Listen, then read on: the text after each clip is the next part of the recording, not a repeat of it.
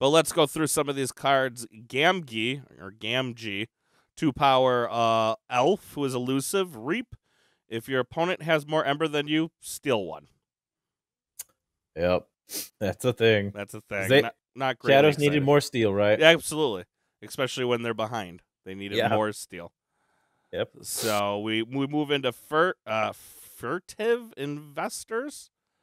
I hope I pronounced that right. Get a bonus Ember for it.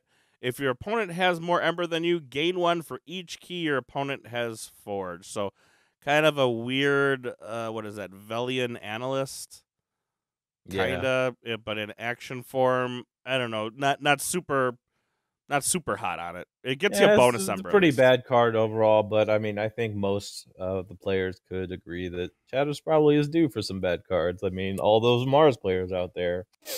Yeah. I'm sure agree.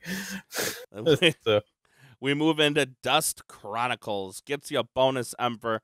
It's an action play. If your opponent has more Ember than you, draw a card. If you have more than your opponent, archive a card. Seems pretty decent. Yeah, I mean, I think overall it's pretty good. It's not something that Shadows has a lot of. Hidden Stash is better than this, in my opinion, but it's pretty good. I didn't check see if Hidden Stash is being dropped from AOA. It's still there. So actually, if you can get this index with Hidden Stash as well, you could actually add a lot of cycle on your Shadows call. Because normally when you're calling Shadows, you're moving your opponent off check. Like, that's the goal of the house. But for the most part, you're not actively moving through your deck that much. But so if you have a deck that has a Hidden Stash and 2 of these, because I think this is a common, right? Yep, circle. You could really start flying through your deck on a turn that you effectively moved your opponent off of check, which is a huge deal. And here's a card I'm kind of excited for. I'm a big Shadows guy. I've always liked him. Kind of tempo has always been my thing, even in Magic. Brended the Fanatic. 3-power creature with skirmish. When you play him, you gain 1. But when he's destroyed, you steal 3. So my team and I talked about this a little bit the other day. We're not liking this because, like, so Magda's a card I hate. But at least Magda, you have some kind of control because it doesn't have skirmish. You can throw it into your opponent when you have 0 or 1 Amber later in the game. This one is harder to move off the board unless you have a way internally to kill it. And I just searched. Pawn Sacrifice is not in cycle here. Oh, you know what? That was something I was just about to look for, was like a Pawn Sacrifice. Without Pawn Sacrifice not even being an option in your deck, you're not having a lot of ways inside. I can't think of any offhand right at this moment that you're moving this off the board during your own turn. So, I don't know. I'm torn on this. I'd have to see it in play. How is it going to be destroyed? Other than, if you have a big board and your opponent is forced to do board wipe, all the other kind of things. So I don't know. Initially, I'm not a fan. And I can see that, looking at it from a mirror or, in its own relative thing, I didn't look at it as part of the set. So I can understand. Yeah, this actually might be Actually, I just did another search. I don't even think Needle's in cycle. Yeah, I don't see Secret Needle. So, I'm not sure how you're killing this, right? And that so your opponent's going to have control over when this dies. Yeah, and that's going to be a problem. So maybe not as good as I originally thought. He seemed fun. But we'll see. Oubliette will be. Oh, I'm sorry. Oubliette will be reprinted for those of you who are wondering. Well, Oubliette would. Yeah, that's an answer. I'm not sure I'm targeting my own people with Oubliette. So I don't think he'd trigger, would he? He's purged. Purged. Yep. Nope. Wouldn't trigger. He doesn't trigger. Yep. This would trigger it though. Life for a life gets you a bonus Ember. Sacrifice a creature to deal 6 damage to a creature. Hey, there's the answer. It's a common. And so so Life for Life is common. So you're gonna see a lot of this. We saw a lot of Pawn Sacrifice, stuff like that. So yeah, that actually is a really good combo. So you kill what's his name? The Fanatic. Yeah, kill the Fanatic, deal 6 damage, steal 3. That's a legit combo. But without this card out, I think that other card's pretty rough. But there'll be tons of cards with both. And without multiple copies of Life for Life, you might be sitting on it for a little bit, waiting for the combo to pull. So now you're chaining Yeah. yourself. So I guess it depends on how realistically can you pull it off. Yeah, Steel 3 is super strong, but you're gonna get, because this is common and the other one's uncommon, you're gonna get thousands upon thousands of decks with both these cards. So I Yeah, think absolutely. that's pretty cool. There's gonna be a lot of options out there for that. And dealing 6 damage, that's killing a lot of things that aren't in sync. I would say that's a lot of That's board.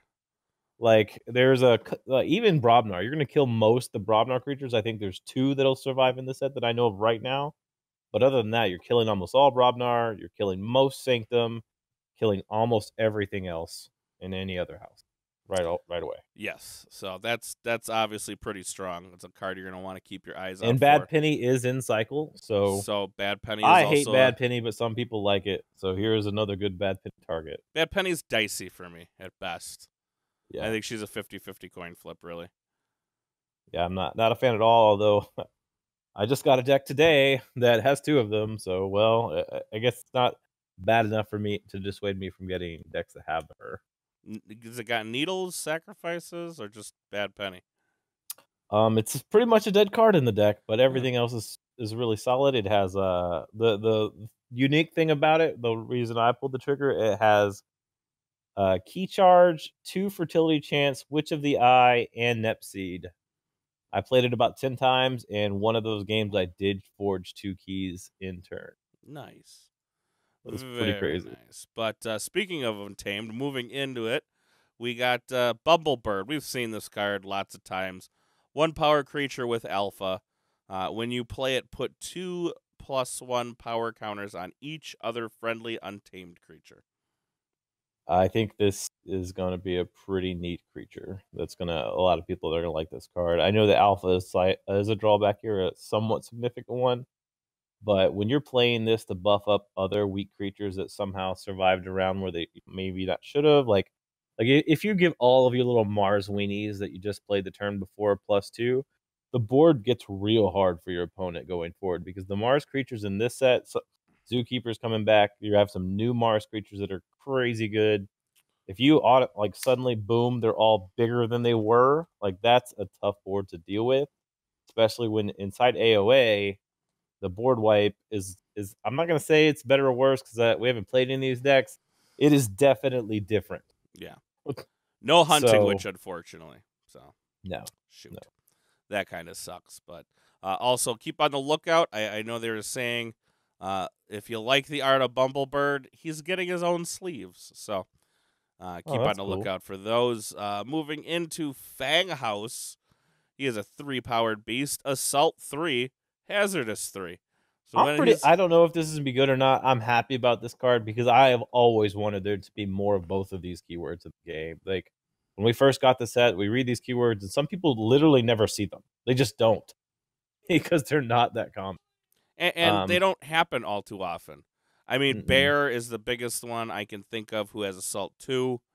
But Yeah. I mean, even then, when you're taking the bear into something, more times than not, I think I'm trading for something to deal 7 as opposed to just dealing 2 to get something gone.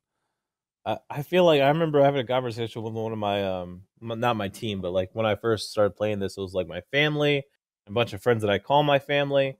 Um, I think we were playing for like 3 weeks, and like someone saw me play a card, and I said it has hazardous something, and he was like, "What's hazardous?" Like, that's how rare that is. Oh, I played Flame Wreath on them. It's like this has 2 power hazard too. It's like, what's that mean? Is It's like, Flame Wraith the well, only thing with hazardous? there's Briar Grubbling, horrible card. Yes, 2 power hazardous 5. Yeah, I mean, it's a 2-power creature with hazard 5, but there's no reason to attack it. Right. So what? You have a Reap 1 that, almost every direct damage card in this game will kill? So, I don't know. Bad card. Yeah, no real. I like the art. Yeah. It's fun art. That's about Mhm. it. This one I think is actually pretty decent. Assault 3 is going to kill almost every elusive creature I can think of. That's a big deal. Yeah. So, And this actually hits the board and is an immediate threat having because it's gonna hazardous 3 obviously. yeah, You know, so if you want to you're gonna have attack to. into it, you got to kind of think Mhm. about it. And even at the 3 power is a number that a lot of direct damage cards can deal with.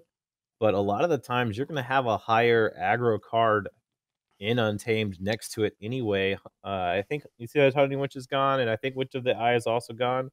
But you still now have the Dusk Witch, I think, and a couple other things that you have to address that you're playing inside of your Untamed turn. Yeah, the only witch to make it is Witch of the Wilds.